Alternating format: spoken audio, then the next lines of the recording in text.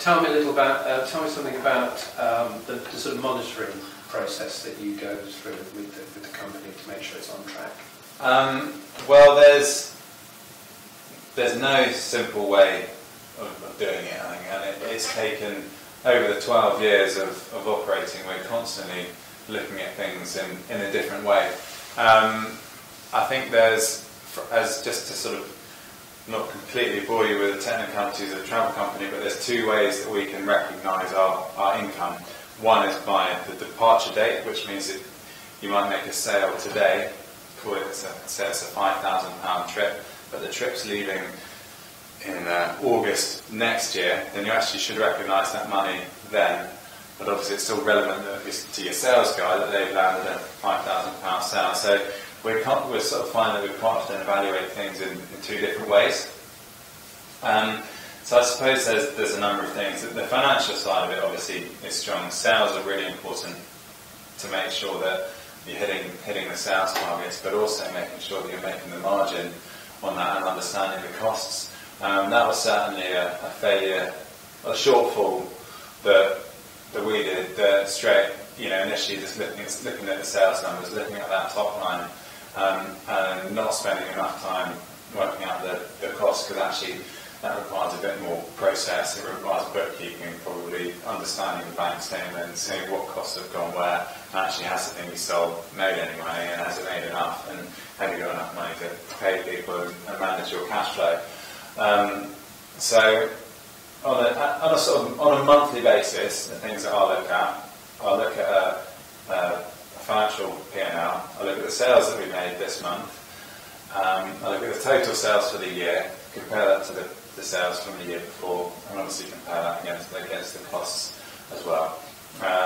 So those are a few of the kind of key performance indicators that we have, and then we can get a bit more technical with that as well. And we've been able to advance them more as we've grown.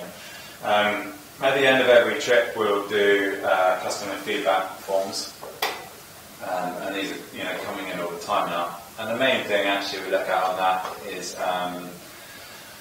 what's it called, the Net Promoter Score.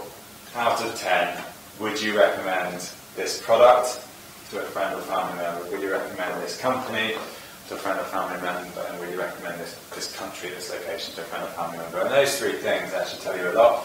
And it's if they give 9 or 10 out of 10, they're a promoter, and we're just like, that's great. And they say that the sort of theory is that 7 or 8, they're passive. 6, 5, 4, 3, 2, 1, they're a detractor. So as long as we're hitting constantly 9 and 10s, and maybe the odd 8, maybe the odd 7 if there's an issue that you know about, but predominantly after that level you kind of know that the vibes are good on the course, because then that word of mouth is going to encourage more bookings. And then, so that's from a customer perspective. There's obviously web traffic. Are you getting hits to your website, and are those people that are going on your website doing what you want them to do? Are they downloading brochures? If it was an online shop, are they spending money? And then also the social media side. What's your engagement been? Are people liking your photos or posts that you're putting up? So there's obviously that side to look at. And then on a 6-month basis, we'll do staff reviews. Make sure that the staff are happy, and there's a kind of list. It's a constant cycle, and there's a lot of things to look at, and they come around quickly. And this is why, as the company gets bigger, that you sort of find yourself less involved in the actual day-to-day operations, because you need to be assessing all those kind of key points as you go along, because if you're really focusing on them, hopefully the business should be performing better, and it's having that ability to spot a problem and spin it around. We've had years where we haven't made as much money as we thought we were going to make, or maybe made an unexpected loss, and it's been a surprise, and you just have got to realise quickly then why did we not know that? What could we do next year to do that? And actually the planning happens so early. If you're suddenly going into the last quarter, and you realise that you need to reduce your overheads by 30%, chances are you're not going to be able to do that once you've got a kind of, because it's just a sort of train that's running on tracks. That would involve firing people, cutting all marketing.